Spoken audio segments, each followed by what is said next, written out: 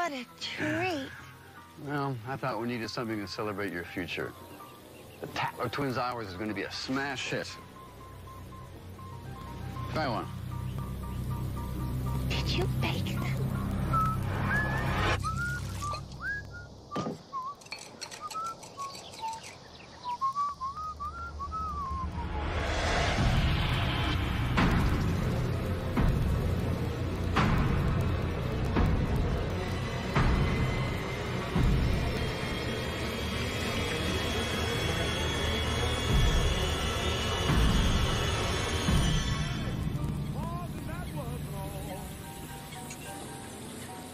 Dot. Cupcake. The whole hour would be us. How would we ever learn enough songs? Well, you'd welcome other guests. Perry Como. Dinah Shore. Oh, I adore Dinah Shore. We were never allowed to play her records. Mother said she was high yellow.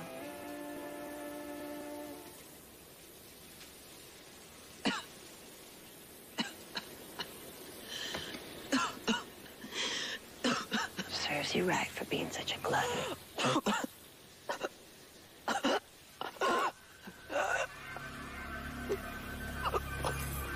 Started out as the sniffles.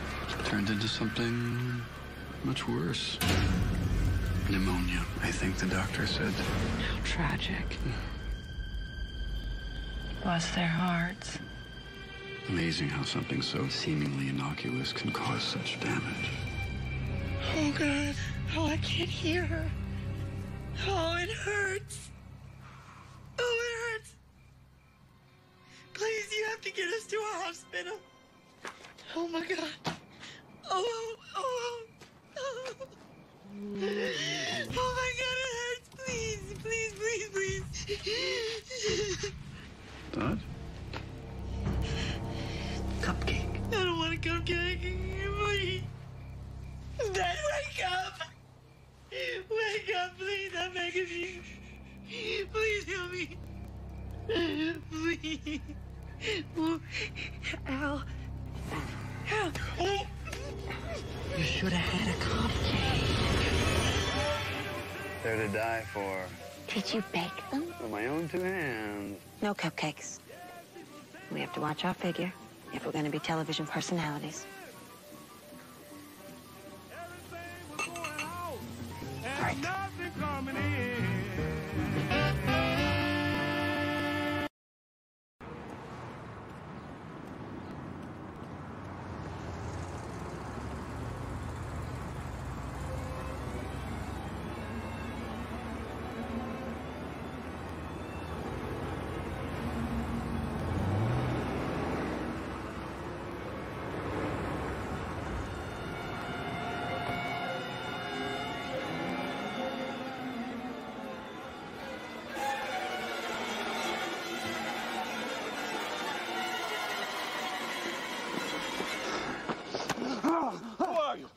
And why are you following me? Your family is in danger. What happened to you? Pretty, aren't I? It's over 70% of my body. I'm Larry Harvey, and you have to get out of that house. I could have you arrested, you know. Peeking in people's windows is still a crime, even in L.A. They're not going to put me back into jail. I have brain cancer. It's terminal, inoperable. I'm sorry. Don't be. That's the only reason they let me out. Homicide, triple homicide. I was in that house for 6 months before I started hearing voices. My wife thought I was working too hard. My daughter, Angie, was 6. The older one, Margaret, was 10. She looked like her mother. That's funny how it skips a generation like that.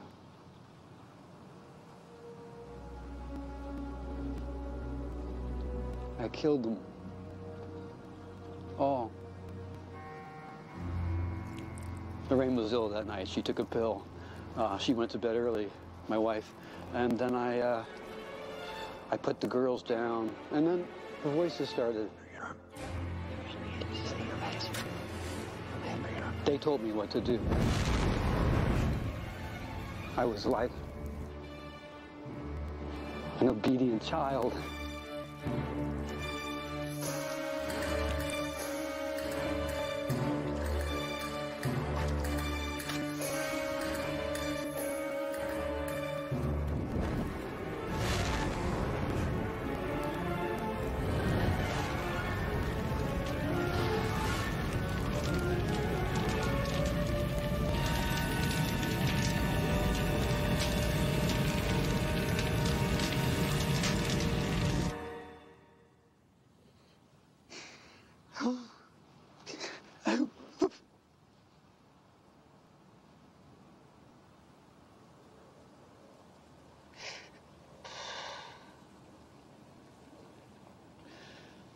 I don't know how I put myself out.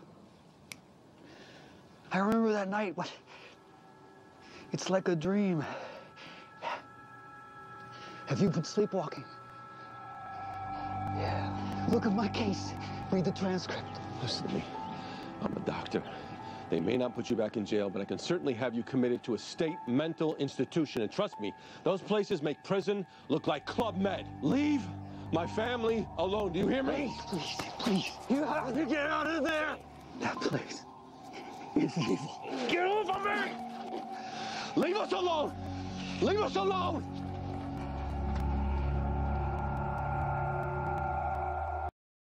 % of the country remains undecided. Does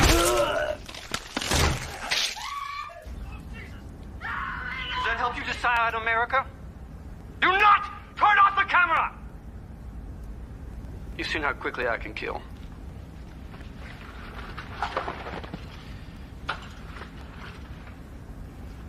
Ladies and gentlemen. My name is Russell Edgington, and I have been a vampire for nearly 3,000 years. Now, the American Vampire League wishes to perpetrate the notion that we are just like you, and I suppose in a few small ways we are. We're narcissists. We care only about getting what we want, no matter what the cost, just like you. Global warming, perpetual war, toxic waste, child labor, torture, genocide. That's a small price to pay for your SUVs and your flat-screen TVs, your blood diamonds, your designer jeans, your absurd, garish McMansions. Futile symbols of permanence to quell your Quivering, spineless souls. But no. In the end, we are nothing like you. We are immortal because we drink the true blood. Blood that is living, organic, and human. And that is the truth the AVL wishes to conceal from you. Because let's face it, eating people is a tough sell these days, so they put on their friendly faces to pass their beloved VRA. But make no mistake, mine is the true face of vampires.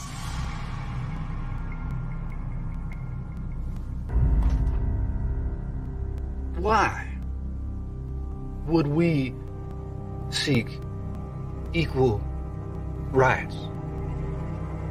You are not our equals. We will eat you after we eat your children. Now time for the weather. Tiffany?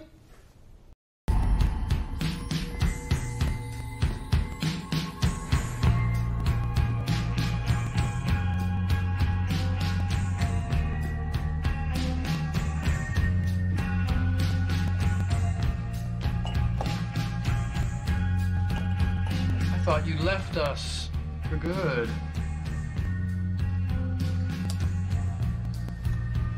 It's a pretty humbling feeling when you realize you have nowhere to go.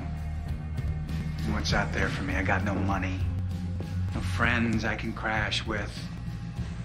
Pretty hard to explain away a 20-year gap in my resume. And I've got a floppy appendage between my legs, which keeps me from wearing pencil skirts. We all have our flaws, kitten. I thought you were an actor. You don't have to have a resume to be beautiful or talent to be an actor. Just ask Lawrence Harvey. I'm not an actor. 4 years of auditioning, and I booked 1 under 5 on the Colbys. You need a little moonshine. I did get to work with Charlton Heston, though. Not everyone can say that. I don't even have a room at this hotel. I've got nothing. No one. For eternity. No pity party in my bar. Especially when the guest of honor can't see that he's the luckiest man who ever checked into the Hotel Cortez. You think you've tasted humility out there in the streets. You ain't tasted shit, young man. I know.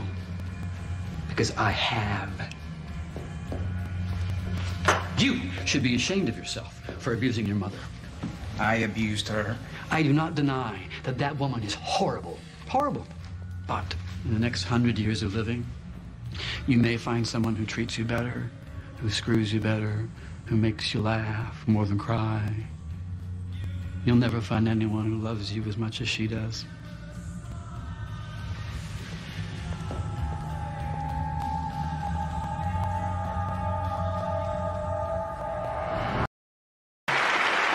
Now to our award. Here are the nominees for Best Performance by a Featured Actor in a Play. Thomas Jefferson Byrd, Ma Rainey's Black Bottom. Philip Seymour Hoffman, Long Day's Journey into Night.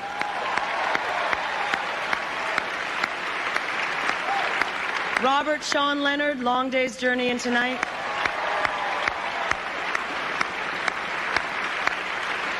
Denis O'Hare, Take Me Out. And Daniel Sunjata, Take Me Out.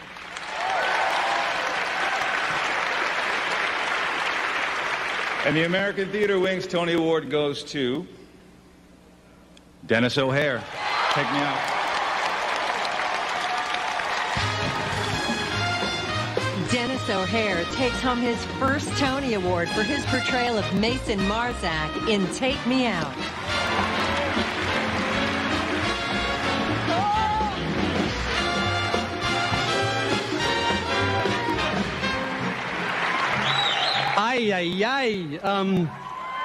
I have to do one thing. I'm sorry, forgive me. I have to do this.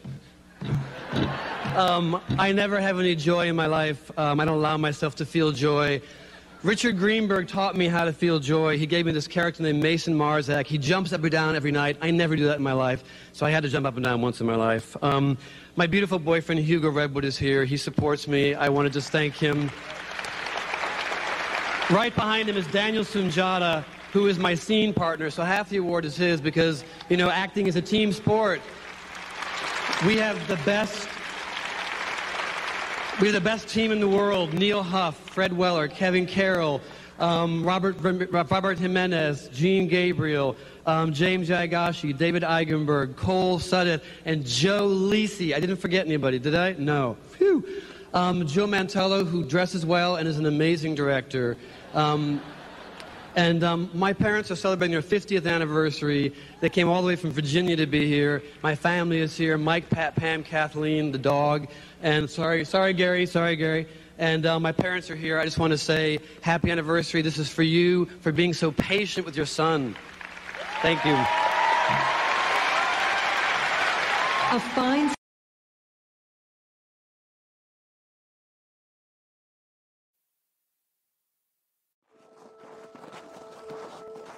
No one knows the whole story.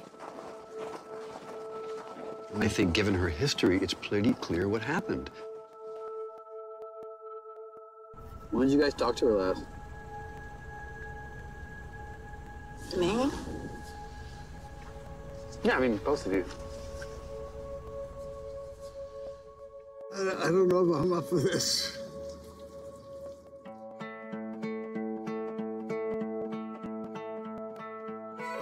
Toto, we're not in Kansas anymore. No, we're in Missouri.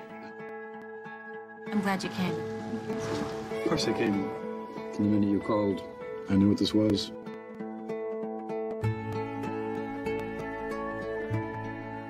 Man, what was she even doing here? She was doing the visiting nurse thing. You know, but why here? I haven't told the girls anything. Or Carl. I'm just trying to get all the information I can. We don't know what really went on.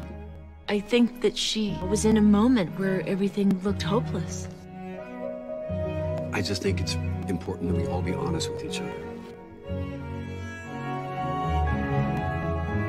It was an accident. That's what they said, right, Dad? And I'm her brother. Everything I said I meant. I'm not apologizing. Why do you think I'm here? She was my wife. She was unique. She was so smart. And so loving. When you were with her, it was like no time passed at all. Of all the money that I spent it in good company. So fill to me the parting glass. Good night and joy be with you all. Astonishing. Isn't it just? Now, this one seems less pristine than the other. That's because she went first. That won't affect the price, will it? May I ask, how did they expire? Would you believe it? The droopy one caught a cold. Pink cupcakes. Oh, what a treat. Well, I thought we needed something to celebrate your future. The Tatler Twins Hours is going to be a smash hit. Try one. Did you bake them?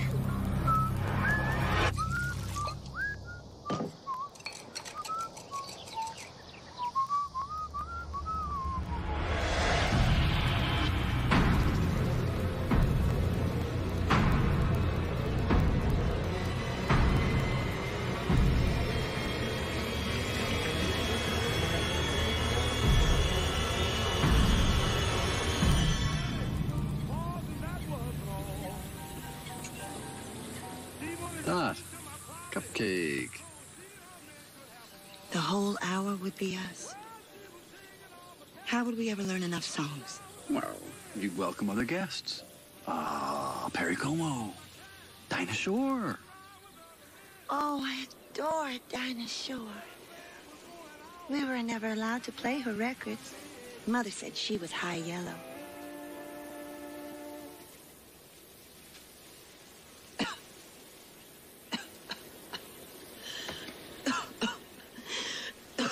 Serves you right for being such a glutton.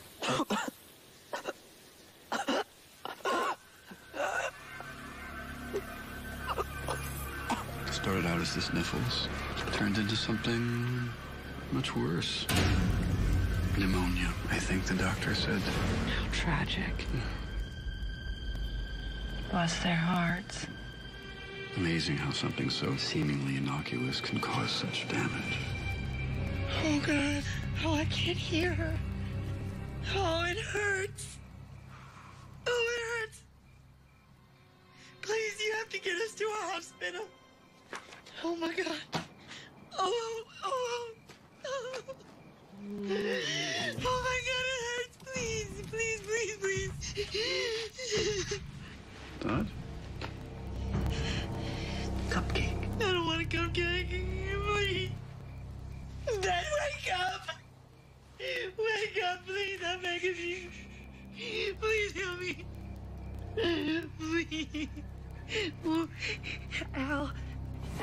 Ow. You should have had a cupcake. They're to die for. Did you bake them? With my own two hands. No cupcakes. We have to watch our figure if we're going to be television personalities.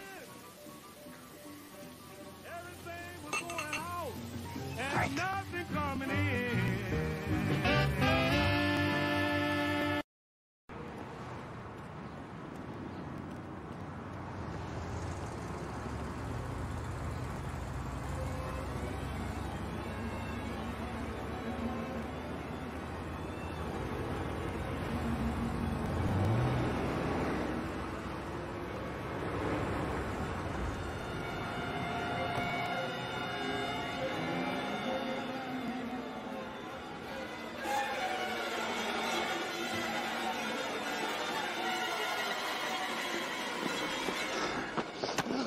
Who are you? And why are you following me? Your family is in danger. What happened to you? Pretty, aren't I? It's over 70% of my body. I'm Larry Harvey, and you have to get out of that house. I could have you arrested, you know. Peeking in people's windows is still a crime, even in L.A. They're not going to put me back into jail. I have brain cancer. It's terminal, inoperable. I'm sorry. Don't be. That's the only reason they let me out. Homicide, triple homicide. I was in that house for 6 months before I started hearing voices. My wife thought I was working too hard.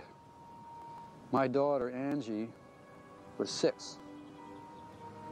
The older one, Margaret, was 10. She looked like her mother. That's funny how it skips a generation like that.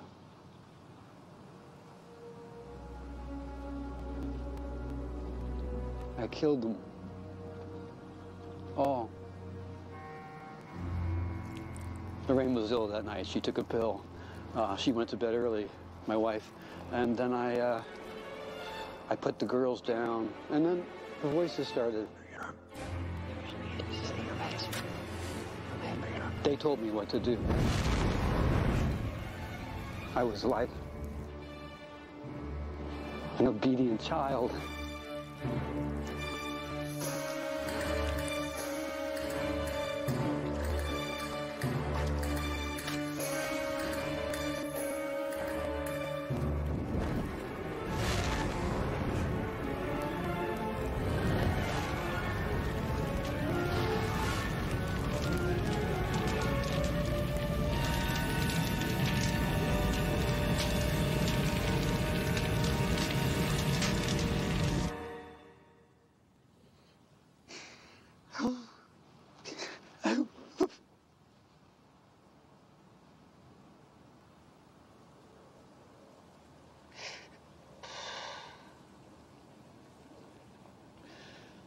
I don't know how I put myself out.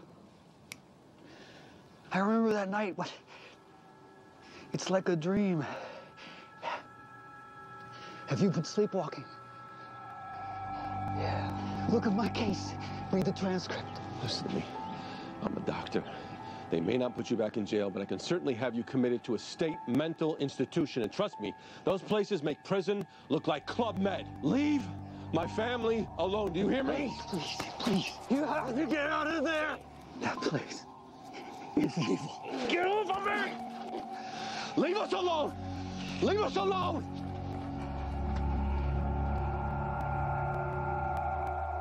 % of the country remains undecided. Does that help you decide, America? Do not turn off the camera! You've seen how quickly I can kill.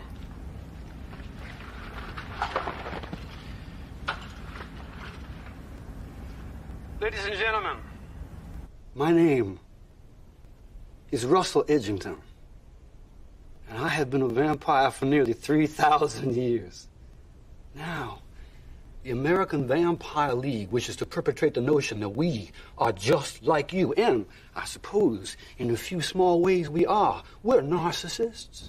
We care only about getting what we want, no matter what the cost, just like you.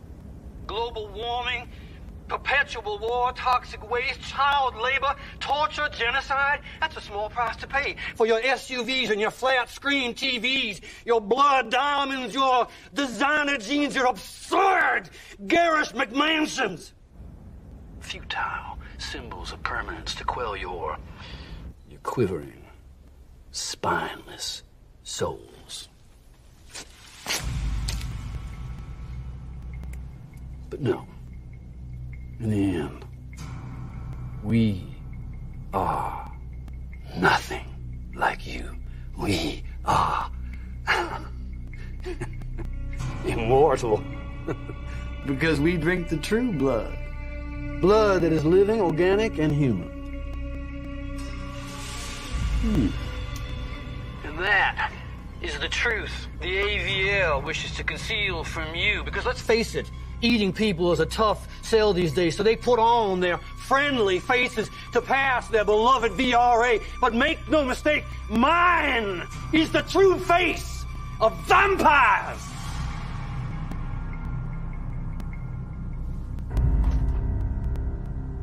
Why would we seek equal rights? You are not our equals. We will eat you after we eat your children. Now time for the weather. Tiffany?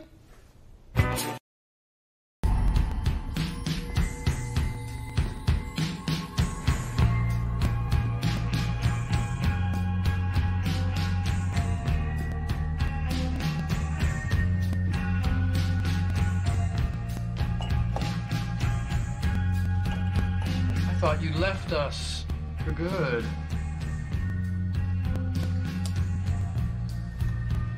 It's a pretty humbling feeling when you realize you have nowhere to go. And what's out there for me? I got no money, no friends I can crash with. Pretty hard to explain away a 20-year gap in my resume. And I've got a floppy appendage between my legs, which keeps me from wearing pencil skirts. We all have our flaws, kitten. I thought you were an actor. You don't have to have a resume to be beautiful or talent to be an actor. Just ask Lawrence Harvey. I'm not an actor. 4 years of auditioning and I booked 1 under 5 on the Colbys. Hey everybody, I'm Dominic Mancini. I'm the owner of Full Empire Promotions, and I'll be your host for this special Q&A with Denis O'Hare. We're live on YouTube and Facebook. Thank you to everybody who's joined us. Following this, Denis will be doing live personal video meet and greets over at Zoom. So if you'd like 5 minutes of time with Denis, you can go to fullempirepromotions.com and click on his store. There you'll be able to buy your Zoom session as well as autographs and personal video greetings. Following the Q&A, the sales will end for the Zoom meet and greets. So this is your last opportunity to do that if you would like one.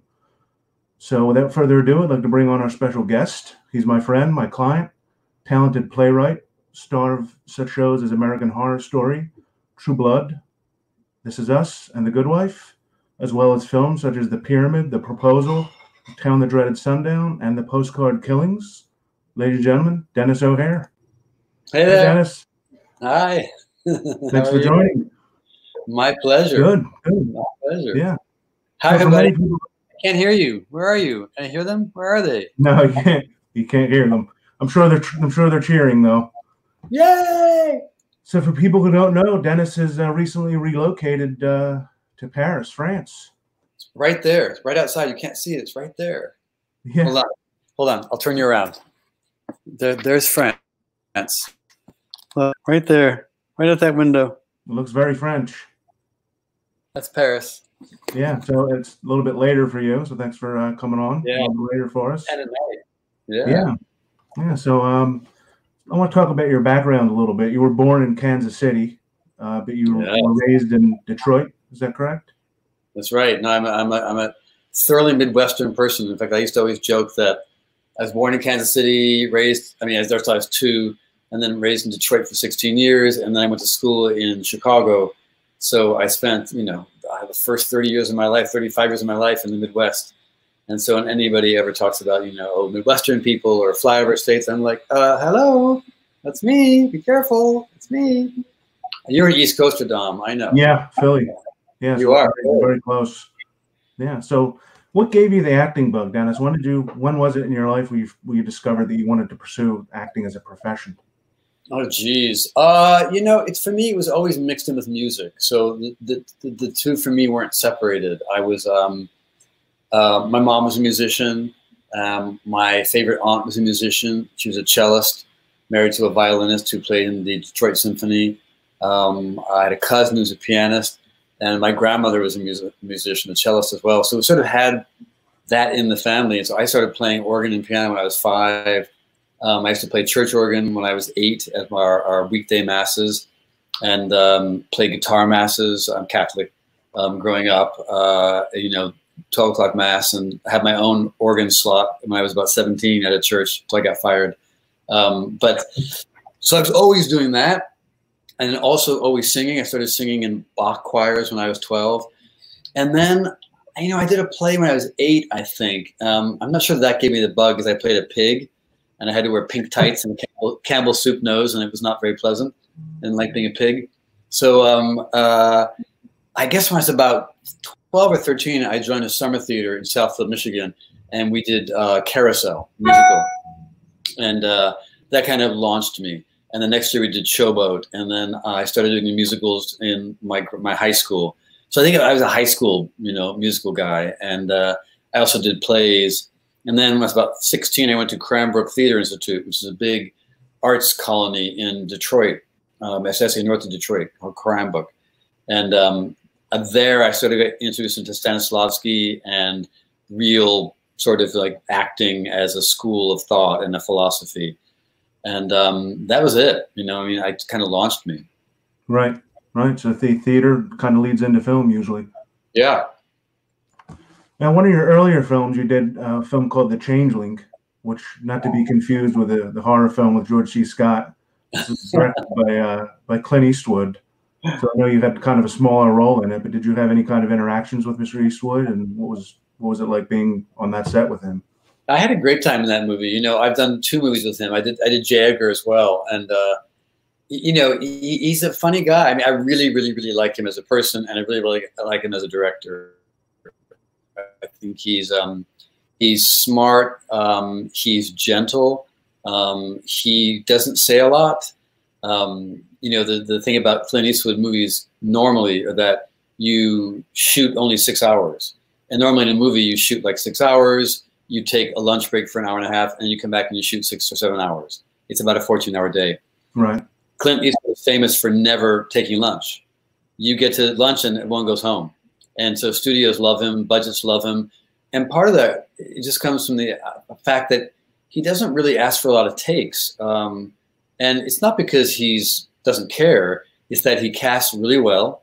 He casts really good actors usually. He trusts the actor. And he doesn't want to sort of beat a dead horse in a weird way. He'll just do it a couple times, and he feels like he got it, he'll move on. If he doesn't have the shot, he's not going to move on. But for the most part, he's not a kind of a perfectionist in that way that some directors can be. He also composes a lot of his own music. So I know that for J. Edgar, I think he composed the jazz score for that, a lot of the jazz for that, which I find phenomenal. My favorite funny story about Changeling was, Amy Ryan and who's in that as well, Angelina Jolie's patient, who I'm sort of abusing by committing her into this insane asylum, even though she isn't insane. And Amy Ryan, someone who I've also sort of been maltreating. And at one point, Amy had to hit me in the hallway. She had to punch me. And, normally you do a punch scene like that. You're like, okay, so where's the choreographer, the fight choreographer? How are we going to do this? Is there a pad? Are we going to fake it? And, how are we going to do it? And Clint went, well, she'll punch you and you'll just go. I was like, I can't do that. I can't pull off a Clint Eastwood, thing. And so she hit me. That's what happened. She punched me. There was no acting. No. I just got punched. That was what a way to be introduced. It was great. You have to act. A toughened you up being a Clint Eastwood set. Yes. Yeah. So you also did a movie I like called The Pyramid, which you shot in Cairo. Was it Cairo, Egypt? No, we were in Morocco. It was Morocco. Okay. Yeah, there's a place called Ouarzazate, Morocco, which is famous for one of the sets for Gladiators and also Game of Thrones. And a lot of the Game of Thrones people were there when we were there. We stayed at the one hotel in Ouarzazate called the Berber Palace, and it's sort of where all the big Hollywood teams stay. That was crazy. It was a crazy thing. You know, the movie is. I'm glad I did it. I love the producer. I love my castmates. It was fun to be in the desert. We did about a week outside in the real desert, and then we did the rest of it on a studio, a lot. You know, a pretty amazing studio, I thought.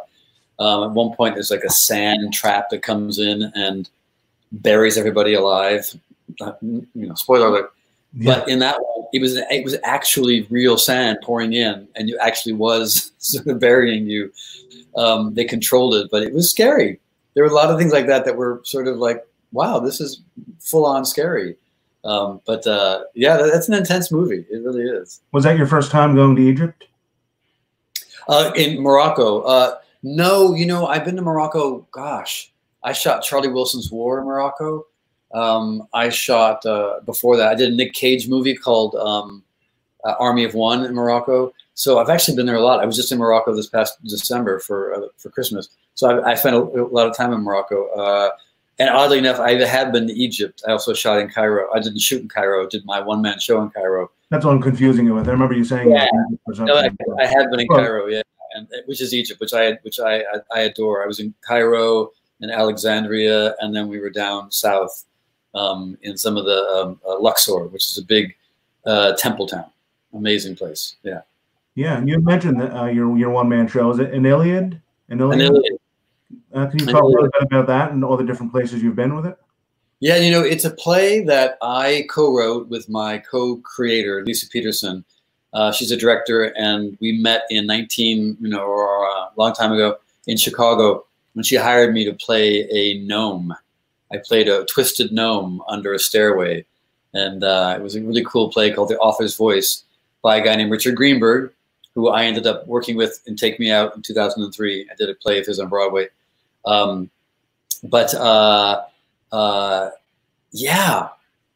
Lisa and I re-met years later, and she asked me to sit down with her and read the Iliad, which is the famous poem by Homer about the Trojan War. And we did, and we started working on a play. And it took us, I don't know, 5 years, 6 years to write it. And we ended up doing it in Seattle, and then the McCarter in Princeton, New Jersey, and then we did it in New York Theater Workshop in New York. I performed it with another actor named Steven Spinella. We took turns doing it. It's a very difficult piece. And then since then, I've toured it, and I've done it in Santiago, Chile. I've done it in New Orleans. I did it in New York, in Los Angeles, did it in Arizona, did it in Dartmouth, did it in Williamstown. We did it in Abu Dhabi. Wow. I did it in Romania. I did it in Cairo. I did it in Shanghai. And funnily enough, we were just invited back to Beijing and Hong Kong right when all this COVID stuff hit. So we now, and we had to cancel, but we want to go back. We're dying to go back there. Yeah, we've been all over the world with this play. Australia, I've been to Australia twice. We were in Perth, we were in Adelaide, and then Wellington. And I usually take my husband and my son, so it's a whole family thing. And Lisa's girlfriend is the set designer, so she always comes. And so we're a real team. And our musician Brian, it's a real interesting. And we did it in Paris in January, so we did it for 9 times in Paris. We had a really great run here in Paris. Just wonderful. Yeah. Yeah. So do you do it in all different languages, or is there an interpreter, or is it? You know, we have it translated, and we have super titles or subtitles. So as an audience member, if you don't speak English, we'll do it in Arabic. You know, we'll have it up there. We translate it into French, into Romanian, into Spanish. I always learn a section in whatever language I'm, in whatever country I'm in. So there's one section in the play where we talk about towns where soldiers came from. And I learned that section. It's probably about 20 lines, maybe more, in whatever language I'm in. So I've done it in Spanish, I've done it in Romanian, I've done it in, I did it in Arabic, I did it in Mandarin. The Mandarin was the one that almost killed me. It was just so hard. It was like barely in my head and gone the next day, like bink, gone. And when we did it in Paris, I speak French fluently, so Yeah. I did a lot more of the play in French. I actually did, I don't know, maybe 15% of the play in French as opposed to just that one section. And it was good for me because I know what I'm saying. I actually can understand what I'm doing. And it's just great for an audience to hear a performer speaking in their language to them. It's a mark of respect, but it also stops them from reading. So they get to really experience the play directly one-on-one. And that's why we do it. Right. Right. Well, hopefully I get to see it someday. I'd like to see it, next time. We do have a PBS. We did it for PBS, and we do have a link, which we can't show because we've had a hard time.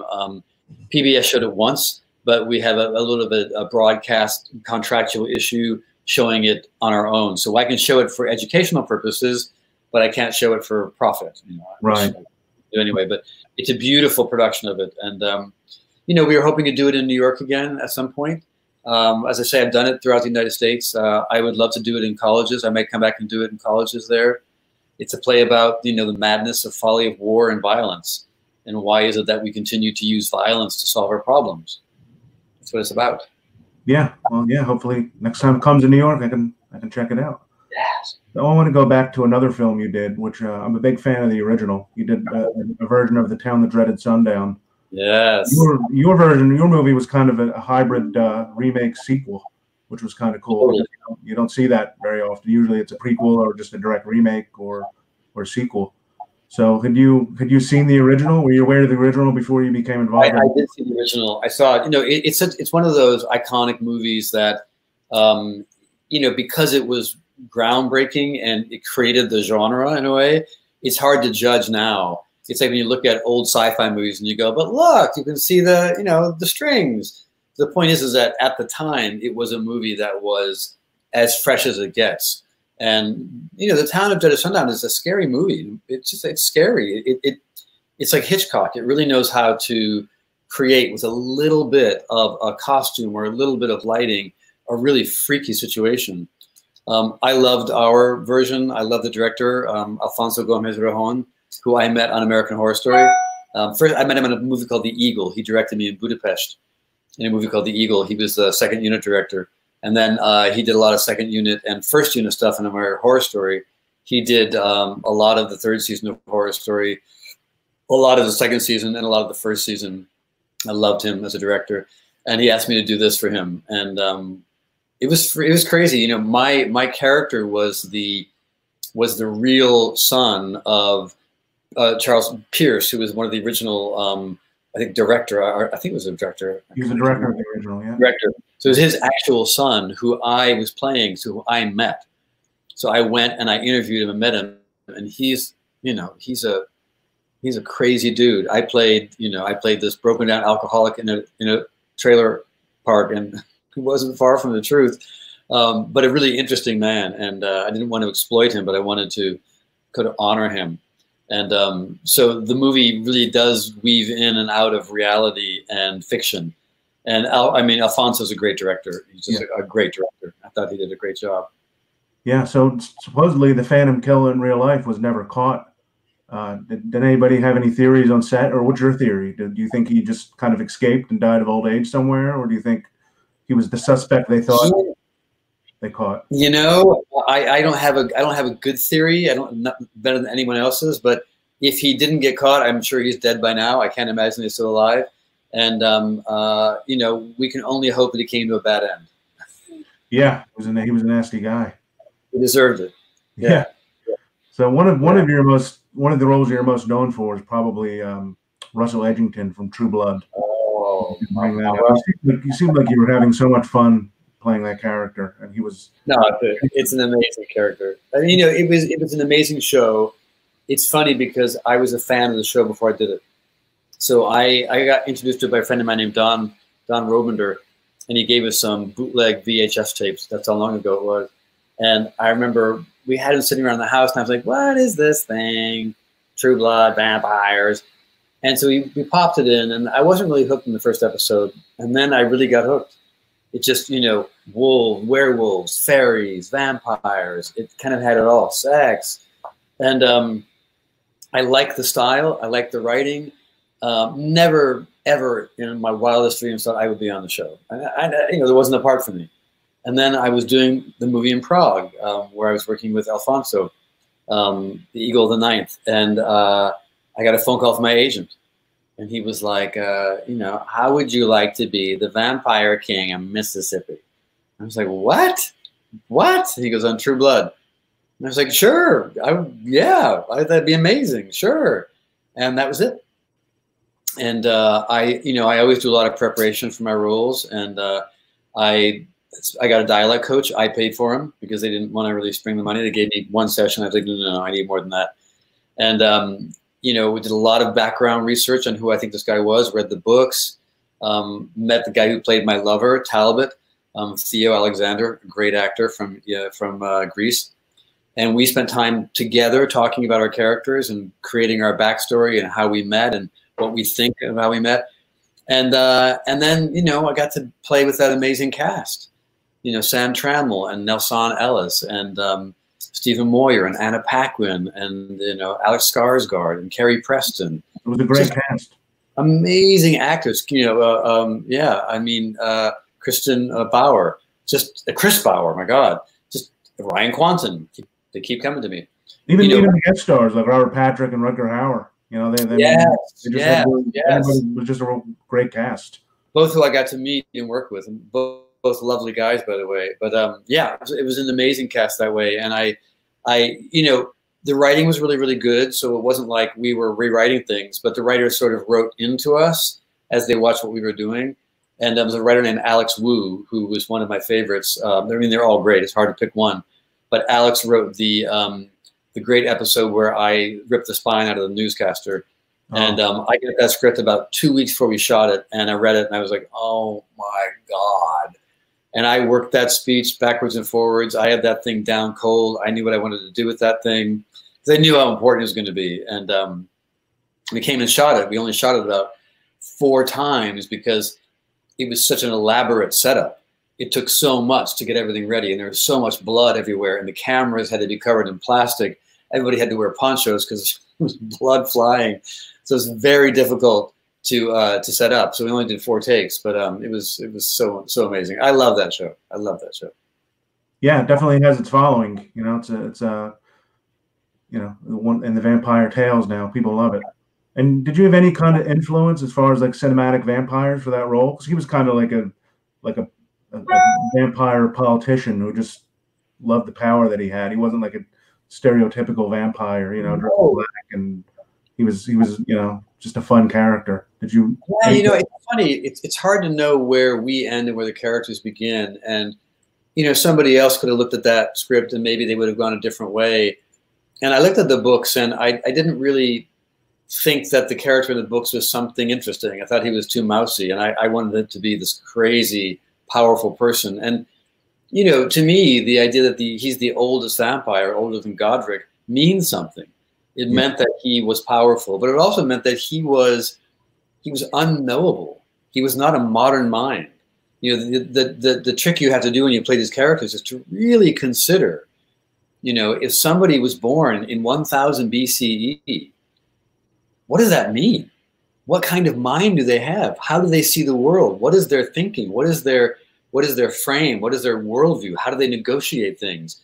And one of the decisions I came up with early on was that he was illiterate. Of course he was illiterate. He couldn't read and write. There's absolutely no way he can read and write. And so that informed some of my choices in scenes where I had documents. I would always just kind of go, read that. I'm not going to read that because I couldn't read. And I didn't really base him on anybody. He was based on himself. He was based on the scripts. The scripts were really, really well written. Alan Ball is an amazing writer, Nancy Oliver. And they led me. I just looked at the clues in the script and picked it up from there. And then, the director will give you a nudge here and there. And Alan Ball will certainly talk to me about the character and what he thought about the character. And he really, really pushed me in the right direction, I thought. But I loved it. I just loved it. Yeah, and you came on while the show was already in production. As you said, you were a fan of it before cast in the show. How welcoming were the actors already on the show? Were they receptive to you coming on? Were they? Oh, they were great. you know, it's funny. We all sort of know each other anyway. I knew Carrie Preston a little bit. We all know each other from different things. Most of us are theater actors, so we've been involved with each other somehow. Chris Bauer's wife's a costume designer. I knew her from something I had done. So we all sort of are mixed in. I was nervous because I thought the show was beautiful and amazing, and I didn't want to break it. I didn't want to be the guy who came in and, tank True Blood. Right. And, in season 2, I thought was so great with Michelle Forbes. And I knew I was sort of the baddie of season 3. And I was like, oh my God, how can I compete with Michelle Forbes? She's so great. And ironically, Fiona Shaw, who was sort of the baddie in season 4, I met her before she did it. And she said the same thing to me. She was like, oh God, I have to be, you're blazing this trail before me. It's so intimidating. And Fiona Shaw is like one of the great actors of all time. Yes. Truly, but everybody was welcoming. It was a really, really wonderful set. The people on that show were genuinely hardworking, genuinely friendly. They knew how to have fun. They also knew when not to have fun, when to settle down and be disciplined. It was a great pleasure to work on. It really was.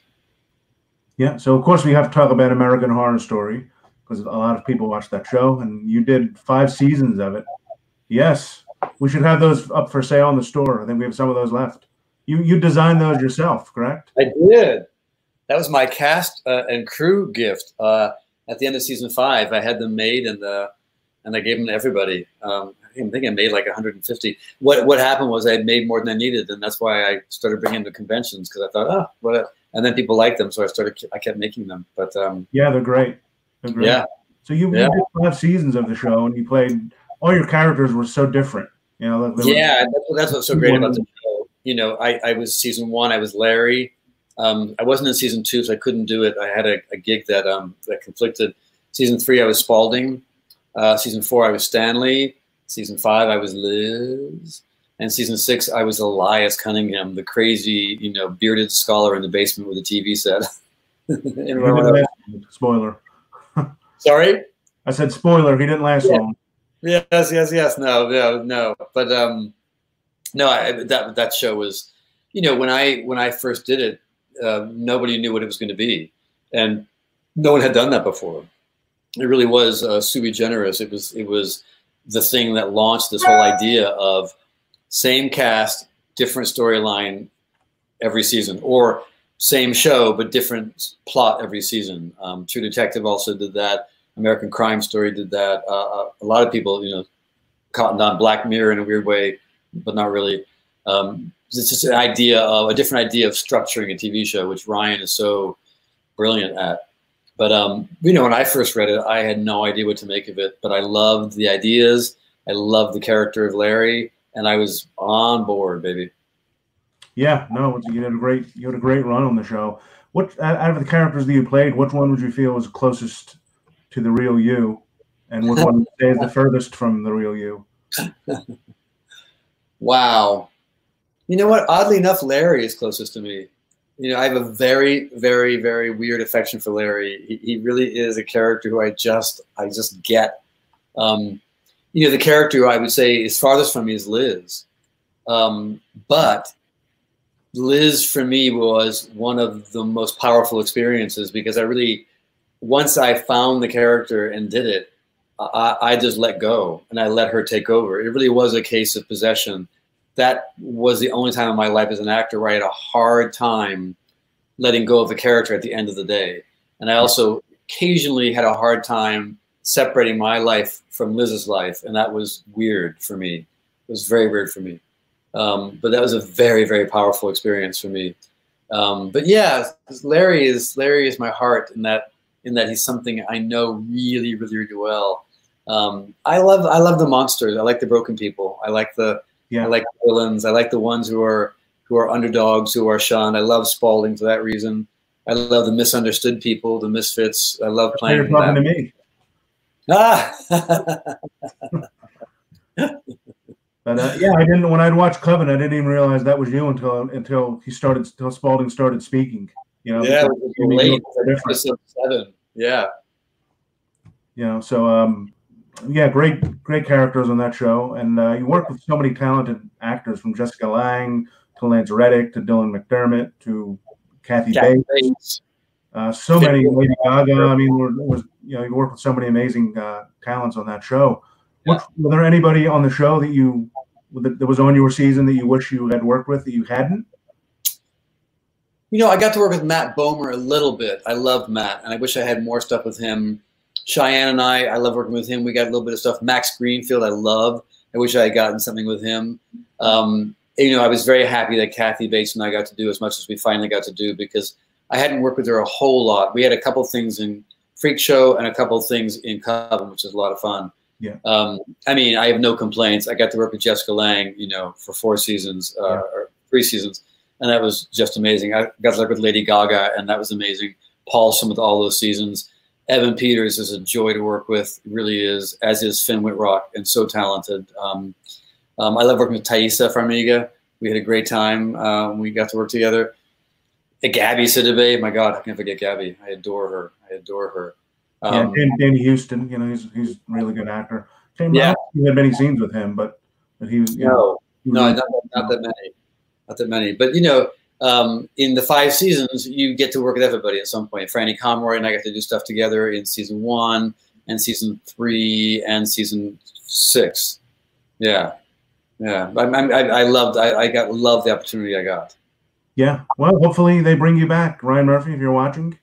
Yes. Bring Dennis back. Yes, I'm available. I fly. Yes. I can get there. No, I did what did I do? I did American Gods this past year. I did season 3 of that. I did about 4 or 5 episodes of that. And when they were hiring me, they were like, so you're in France. And I was like, I'll take a plane. Just like if I'm in New York, I take a plane to LA. I'll take a plane. And they were like, right, of course. And it all worked out fine. Yeah, I wasn't sure if we can mention that yet, because it hasn't really been announced anywhere, but we can. Oops. We didn't hear nothing. Nobody heard anything. What was mentioned? What? Yeah, nobody heard anything. So I want to talk a little bit about some of your recent movies. One that I had watched that I know was really, really close and personal to you was The Parting Glass. I actually showed the trailer at the beginning before you came on. Oh, great. Great. And I know this was you really poured your heart out in this film. And so I'm happy with the way it came out. Very happy, very happy. And, you know, talk about connections. Stephen Moyer from True Blood was the person who directed it. And Anna Paquin from True Blood played my little sister in it. Melissa Leo, Cynthia Nixon, Ed Asner, Risa Fans. You know, it's funny. I started writing that during the Pyramid. So we were shooting the Pyramid. My little sister killed herself in 2010. And I think it was, gosh, the year after I was in Morocco doing that. And I had been thinking about it and her and the story of that. And I just started writing the screenplay. I just wrote it, you know, like that. I usually am writing whenever I'm working, so I do double duty. And I then tried to set about getting it made, which is incredibly difficult. And I pitched it to a bunch of people, and one of those was Stephen Moyer, and he really loved it and got it. And you know, they came on as producers and directors, and it wouldn't have happened without them. Cerise Larkin, who's his producing partner. And, you know, it's therapy and it's art. I wrote it as therapy, and then when we made it, it was art.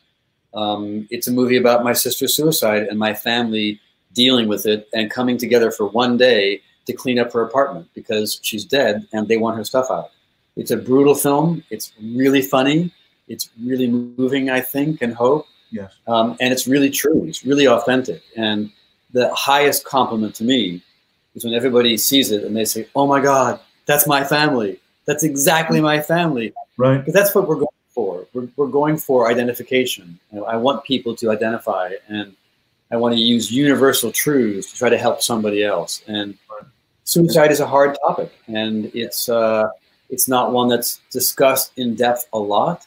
And I felt, as somebody who has suffered through it and who has dealt with it, that I had a duty, in a way, to honor my sister, but also to talk about it and help other people talk about it.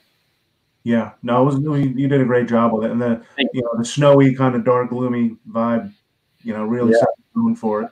And he did a But good. it's funny too. It's funny. Yeah, he did a really good job of recreating Missouri too, because I think he shot that in Ontario, right? Yeah. We shot it in Canada. Yeah. Yeah, there was nothing Canadian about it. Usually, we did pretty well. We had some crazy weather to deal with. Shooting a scene with no snow, and then snow shows up, and you're like, how do we justify this? And if you want to check out The Parting Glass, if you're a fan of Dennis, you should check that out. You can watch it on Amazon Prime. Totally. Really strong, powerful film. Yeah. Another of your recent films that you did, which I think is a really fun film, was called Danger One. Yeah. I have to say that the character that you played, Craddock, he's probably one of my favorite characters that I've seen you play. Oh, that's so cool. Because he's just so quirky, and he's just like you make it so hard not to like the villain. Like he's so good, great villain. He's fun and. That was the same producer as The Pyramid, and I love this producer, Eddie Elmatar. I just love him, and Scott Silver. And I just said I basically do anything for them because I just love them. And he asked me to do it, and he said, "You can make up the character. Here's a name, but it's just you can make him up." And I was like, and I just kind of threw stuff together, and it was funny because I don't know where I got the idea. I wanted a wig. I wanted a toupee. I wanted a guy wearing a toupee that wasn't good. Well, I think because he was trying to look younger. Like the character kind of had a thing where he was trying to make himself younger. I just loved it. And it was a bad toupee. And I just loved the fact that it was a bad toupee. It just made me so happy. It was funny because the shoot was tough. It was a hard shoot. We really, really sort of had to really cram it in there. But again, I love working for Chatty, and I love the opportunity to do it. It's a good heist movie, It's fun. I mean, it has those funny moments where you're expecting serious drama, you get like a funny line. I mean, even spoiler, even when you die at the end, thumbs up before you die is kind of like just crazy. You don't see that in movies, so no, I love that. And one of the traits for that character was he listened to when he shot people, when he got angry, he put in music, like opera music, to calm him down. Yes. Your own music, or did they give you music to listen to, or did you? That was me. I was all me. That was my idea. I wanted that. I'm an opera freak and myself, and so I just thought that. And I'm stealing, of course. That's from a very famous movie called Diva, a movie, 1984. When is that? Diva's a very old movie, and the character in that does that, and he's this crazy character. It's a French film, and so I sort of stole it from that, paying homage to one of my favorite movies. But and I just love the idea of opposites, that extreme violence, and you have this guy listening to opera, and you don't know what he's listening to till the very end. Right. You have no idea what it is, And actually, for a while there, I played with the idea that he was listening to nothing, that it was just there wasn't anything. It was just imagining it, just static. I love the idea of I like things like that for characters where you don't know what's going on in their brains. Exactly. The more you don't know, the quirkier and scarier they are. Totally. That's what we're afraid of, is mystery. And you also did a recent film called The Postcard Killings, which I watched recently. And I really enjoyed it. It was kind of a high budget version of like CSI or one of those crime shows, except it had a great cast, and it took place all over Europe. Yeah, some of that imagery is really sick in that thing. It's really disturbing. Yeah. So, do you think? I don't want to spoil anything because it's kind of a new movie, so I don't want to spoil it. But do you think there's any? The ending kind of left it open for a sequel. Maybe you could So I'd be open for that. And again, it's funny. We don't often get to praise the producers, but producers are the people who make these things happen.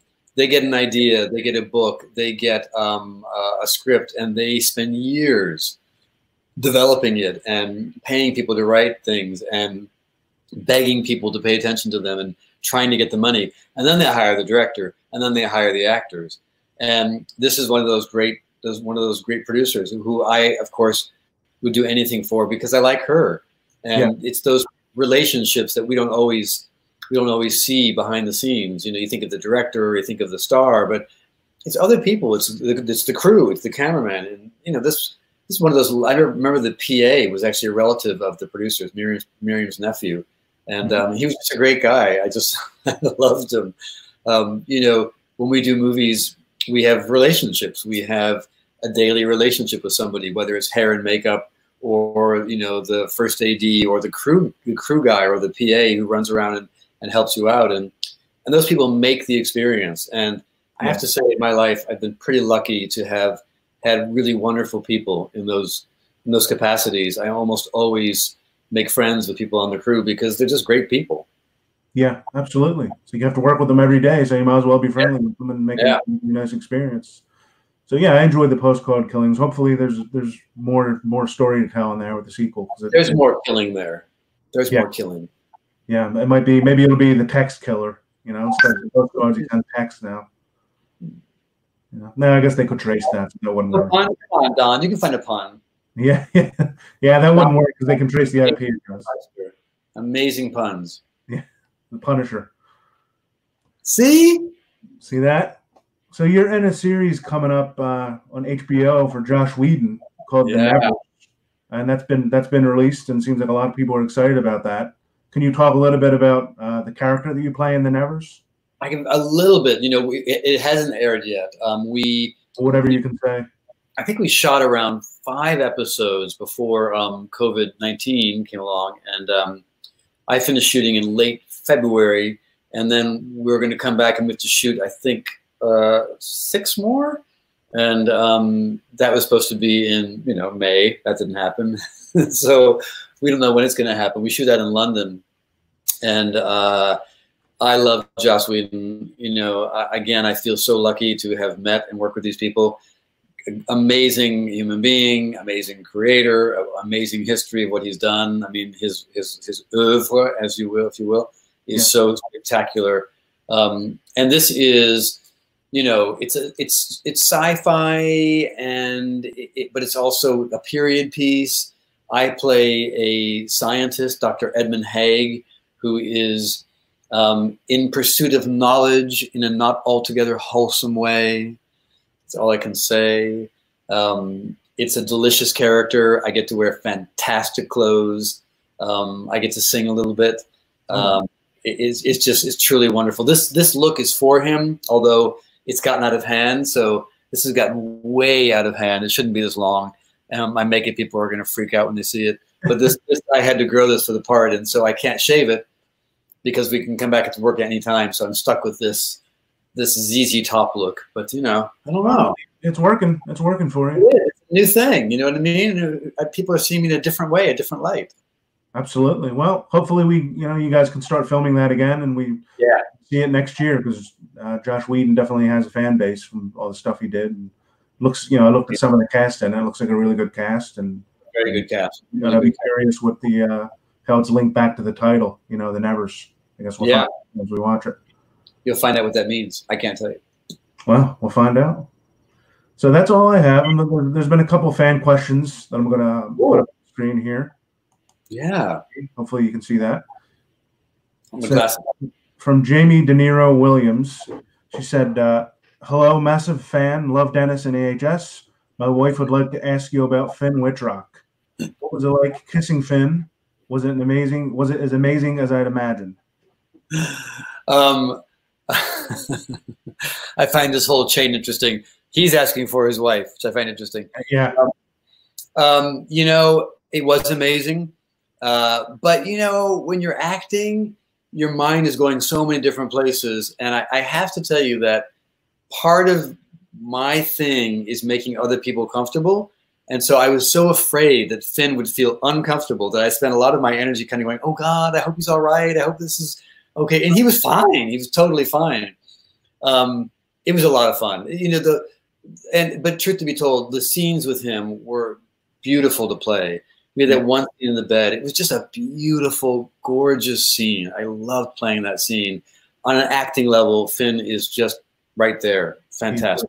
Yeah, he really and the kissing was nice. And when he got up to go stand up, it was nice to be able to look at him. That was great. Right. Yeah, he's a great guy. I got to meet him briefly at a convention. He's very, very friendly and really good actor. My God. He is. I always look for his work coming out, because he's just he's a good actor to watch. So Blair says, not really a question, but Blair says, I love Sarah Paulson. Sarah's fantastic. She's fantastic. You know, we were doing a hotel. She was doing double duty. She was doing the O.J. Simpson trial, playing Marcia. That's right. And my God, it was insane. She would run, and it was all in the same lot, the Fox lot. And so she would run back and forth to do these different shows. I don't know how she did it, and gave spectacular performances in both pieces, and managed somehow to, you know, I don't know. My God, it was just crazy. I would see her sometimes cross-eyed and just think, how are you doing this? Yeah. She's a beast. She's a beast. She is, and the characters were so different for her in both of those. So amazing characters. And she did double duty in Freak Show too. So, you know, the two heads. Yes, she did. That was hard for all of us. I can imagine. It looked great though, the way they had it. It's hardest on her, of course, but you know, we had to shoot things 4 times. You'd have to shoot to that head, and then shoot to that head, and then do the reverse, that head, and then that head, and you have to keep reminding us that you go, no, Dennis, don't look at Sarah. Talk to the other head. Oh, sorry. Yes. You know, and when she had the heads talking to each other, she had to have someone else read the lines. That was super challenging. Super challenging. Wow. Yeah. So Mary Beasley says, "Do you still play the piano for fun?" I do. I love the piano. You know, I've been playing again, as I said, since I was 5, and I play a lot of Bach. I play a lot of Chopin, play a lot of Beethoven, a lot of Mozart. And recently I've fallen in love with Schumann. There's a series of pieces called Kinderscenen, scenes from childhood, and they're so beautiful and hard to play, but not impossible to play. So I'm working on the first and the last one. And, you know, I sit down and I play, not as much as I'd like, but I'll sit down for a half hour at a time and I'll work out my fingering and work out the thing. And I play for myself these days. I don't play for anybody else. But my son and I play sometimes. We play duets. We'll just start improvising, and I'll pick out the bass, and he'll do the treble, or he'll pick out the bass, and I'll just, you know, improvise in. And we come up with some really beautiful music. It actually is really beautiful music.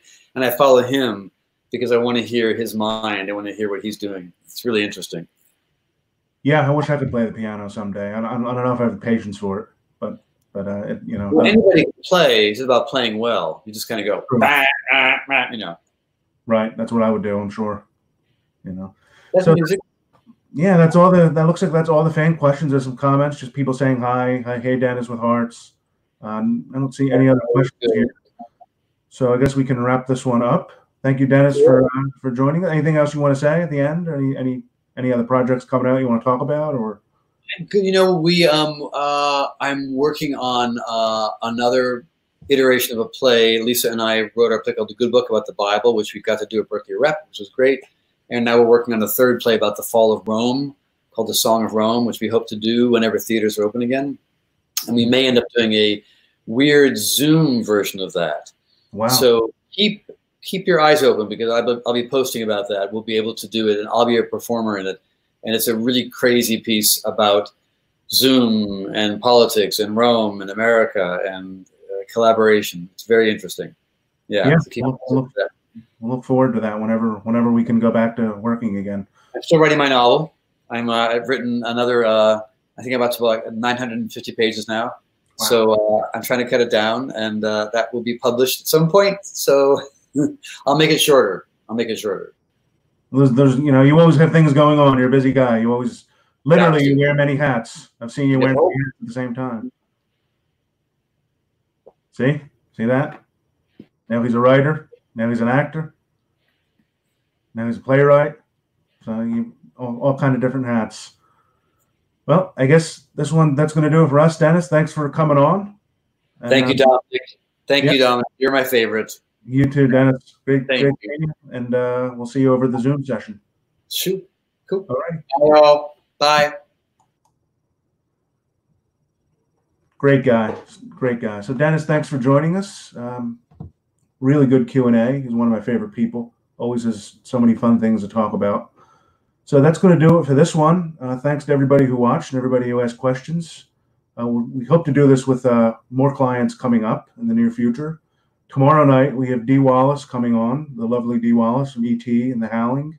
She's coming on at 4 p.m. Eastern Standard Time, same channel as this one, Full Empire Promotions.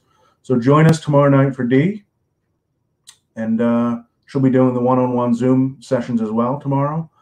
So if you bought your session with Dennis, he'll be doing those in about 10 minutes. So click on the link you got in the email, and we'll see you in the Zoom session. Thanks for joining us.